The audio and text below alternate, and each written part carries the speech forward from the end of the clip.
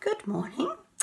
So this week's sort of theme is looking at intervals and pitching intervals and the way that vowels can change our perception of an interval. And I'm going to use examples from music theatre just for a change.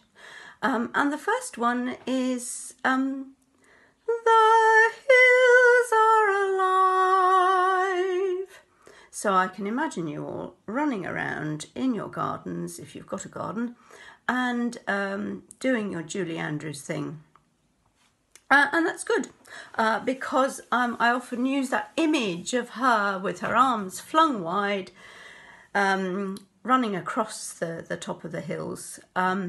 Because it is so good about opening up the body. So if you fancy doing a Julie Andrews, absolutely do it. But the interesting thing, and this is where Rodgers and Hammerstein were so clever, is that you go from I.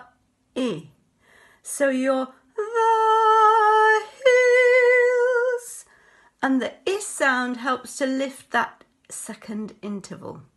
So you're only going... But it feels much bigger to me than just a second.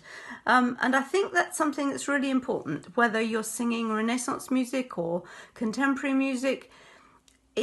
It's all about our perception, our oral perception, and how the vowels change it. So do have a good fling of your arms, and the hills are alive with the sound of music. And you can do it in any key you like. See you tomorrow. Bye.